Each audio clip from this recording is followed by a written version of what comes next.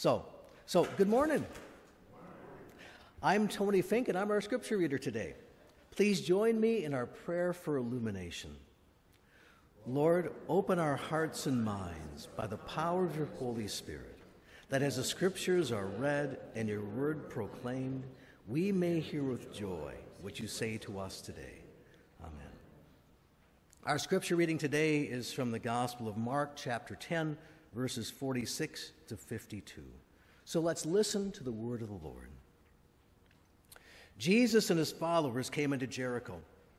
As Jesus was leaving Jericho, together with his disciples and a sizable crowd, a blind beggar named Bartimaeus, Timaeus' son, was sitting beside the road.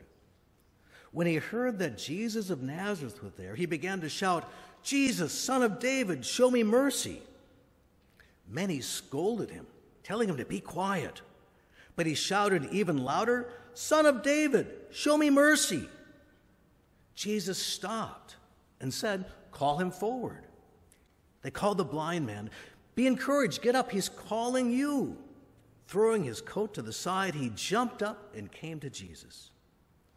Jesus asked him, "What do you want me to do for you?" The blind man said, "Teacher, I want to see."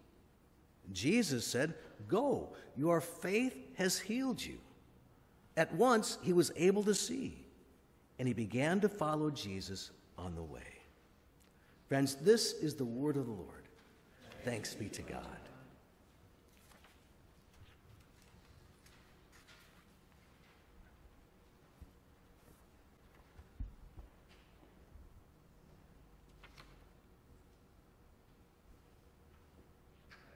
Microphone on? It is. Thank you. So try to put yourself in the scene here, okay? Jesus and his disciples are on their way from Galilee to Jerusalem. So they're coming down and they're kind of taking a left-hand turn at Jericho and then going up the mountain path to Jerusalem, okay? Now, this is Jesus' final journey to Jerusalem, but the disciples are not picking that up. Okay, even though Jesus keeps on predicting his passion to them, he just finished doing it just a couple of verses ago. He keeps on predicting his passion, his upcoming death. The disciples, they're just not getting it. So their journey takes them through Jericho, the oldest city in the world. Okay, and here's a picture of the fountain of Elisha.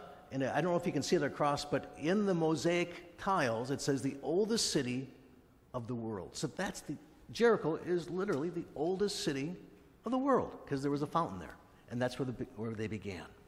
Okay? So, as Jesus and his companions are traveling through Jericho and going out of it, there's this blind man who learns that it's Jesus of Nazareth who's walking with this crowd. So we hear, when he heard that Jesus of Nazareth was there, he began to shout, "Jesus, Son of David, show me mercy." Many scolded him, telling him to be quiet. But he shouted even louder, "Son of David, show me mercy." And Jesus stopped and said, "Call him forward." And you just know that something good is going to happen here, right? Yeah? We hear today's lesson as we finish with the final verses of the 10th chapter of Mark. Okay? In recent weeks, we've heard some lessons from Jesus. Like we've learned that to be citizens of God's kingdom, we need to enter it with a childlike trust, having faith that it's not us who earn God's love, right? But grace is all about God and what God does for us. Remember that first Sunday of the month? The baptism? Yeah.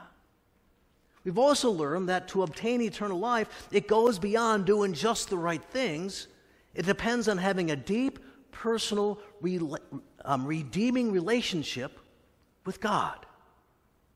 And we've also learned that the key to being great in God's kingdom is not by showing off or ordering others around, but it's by serving others. And this morning we move from just learning lessons, the lessons that Jesus is teaching, to seeing God's love in action and its results. Jesus stopped and said, Call him forward. They called the blind man. Be encouraged. Get up. He's calling you. Throwing his coat by the side, he jumped up and came to Jesus. Jesus asked him, what do you want me to do for you? The blind man said, Teacher, I want to see. Now, again, I want you to put yourself in the scene here, okay? Use your imagination.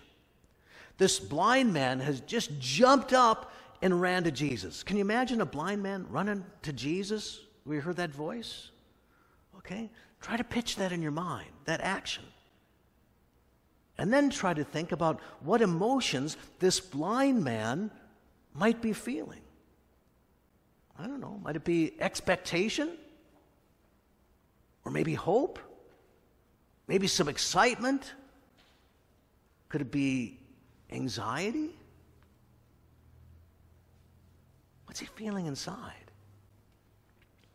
And Jesus asked him, what do you want me to do for you? And the blind man said, Teacher, I want to see. And now, I want you to put yourself in front of Jesus. Okay? It's just you and Jesus. The disciples and the crowd, they just kind of disappear into the background. And you're standing right in front of Jesus. What do you want me to do for you?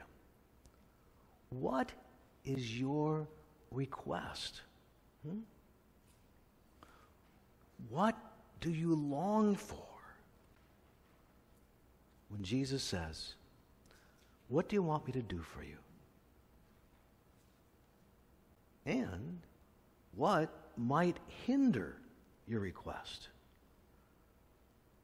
We hear, throwing his coat to the side, he jumped up and came to Jesus.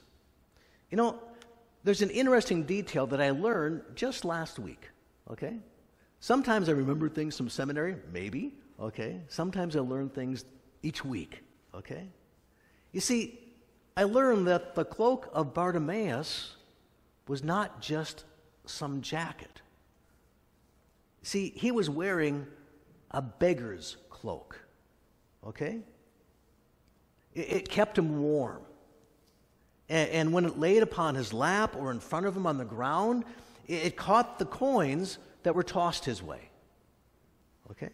And it was also, most likely, the mat that he slept on at night, and also the thing that wrapped around him as a blanket to keep him warm. Because do beggars live in mansions? No. So he had this beggar's cloak that was all these things to him. Oh, and his beggar's cloak, it also identified him as a beggar. And a blind beggar at that. Do you remember that back in Jesus' day, it was understood, accepted as fact, that if someone was blind, it was because God was punishing them for something. Okay? God was punishing them for some sin that they had committed, known or unknown. So, when Bartimaeus throws his coat to the side, it's not just some random piece of clothing here. It's the thing, perhaps the one thing that keeps him warm during the day and provides him some comfort at night and catches the donations and the alms that others just kind of throw his way, not wanting to get too close. And this cloak of Bartimaeus, it's also his identity. Okay? It's who he is, a blind beggar. And it's also the baggage that this identity, as a beggar who was blind, carries with it. And what did Bartimaeus do? What did he do? Threw it aside and jumped up.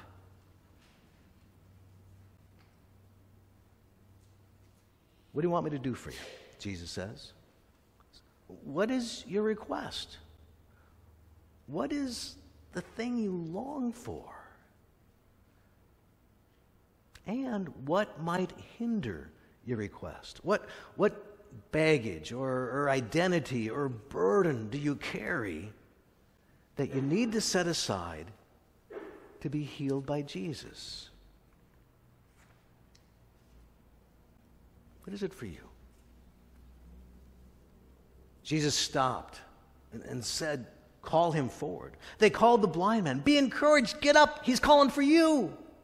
Throwing his coat to the side, he jumped up and came to Jesus.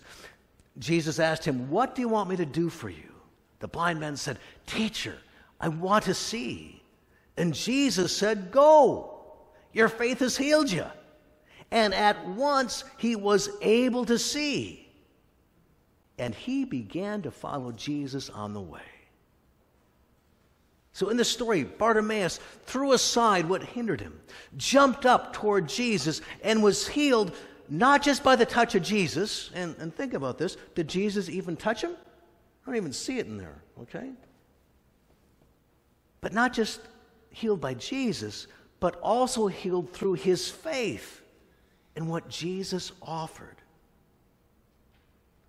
Oh, another detail here. What was the name of that blind beggar in Jericho? Oh, a little bit louder. Bartimaeus. Do you find it interesting that we still know this guy's name 2,000 years later? Think about it. That's not a small detail. And perhaps that's because that this encounter on the road going through Jericho was not the end of his story. Since Mark, in his writing, calls Bartimaeus by name, I'm guessing that the first readers of the gospel, in the earliest days of the church, they knew Bartimaeus. Or at least they heard about Bartimaeus from others. Oh, Bartimaeus, oh, he's the guy that used to sit over there. Okay? They knew who he was. So the question is, why might have he been known by those in the church? Well, we got it right here. And he began to follow Jesus on the way. Thinking back to the story, wait here. Does Jesus tell this healed man to follow him? Look back, and he doesn't. We don't hear this invitation in Matthew or Mark or Luke. Okay? But guess what? In Matthew and in Mark and in Luke, this recently healed man in all three stories follows Jesus. And I think it's interesting that in our lesson 2 weeks ago, the man to whom Jesus said, "And come, follow me," he didn't. Let me refresh the story for you, okay? In the middle of the story we hear, Jesus looked at him carefully and loved him. He said, "You are lacking one thing. Go, sell what you own and give the money to the poor. Then you will have treasure in heaven. And come, follow me." But the man was dismayed at this statement and went away saddened because he had many possessions. Now, I don't think that we remember that man's name. I don't think we got his name. This guy with many possessions, probably someone who everybody in town knew. This guy who we know kept all the commandments since he was a young boy because he just had told Jesus, "I've kept these since I was a boy." Okay? We don't know that guy's name, but we do know that blind beggar's name. Oh, what was his name again? Bartimaeus. Huh. And can you imagine that after Bartimaeus was given his sight, Bartimaeus began echoing those words from Psalm 34. "I will bless the Lord at all times. I will pray, his praise will always be in my mouth. I praise the Lord. Let the suffering listen and rejoice. Magnify the Lord with me. Together let us lift his name on high. I sought the Lord, and he answered me. He delivered me from all my fears. Those who look to God will shine. Their faces are never ashamed. Imagine Bartimaeus just dancing these words as he went along the road. Bartimaeus followed Jesus out of joy. And he followed Jesus with joy. He was filled with joy because he saw and he had experienced God's love in action. How about you? Where have you seen God's love in action? Where have you experienced God's love in action? Oh, happens to be a hymn on the wall. Imagine that. Oh, for the wonderful love he has promised for you and for me. Though we have sinned, he has mercy and pardon for you and for me. Come home. Come home. Ye who are weary, come home. Earnestly, tenderly, Jesus is calling. Calling, O sinner, what? Come home. So come home. Come near and hear Jesus asking you, what do you want me to do for you? It's just you and Jesus. The disciples and the crowd, they just kind of vanish into the background. What do you want me to do for you? He says. What's your request? What do you long for? What might hinder your request? Jesus asked him, what do you want me to do for you? The blind man said, Teacher, I want to see. Jesus said, Go. Your faith has healed you. And at once he was able to see, and he began to follow Jesus on the way. So friends, Jesus is calling. Let's sing the song.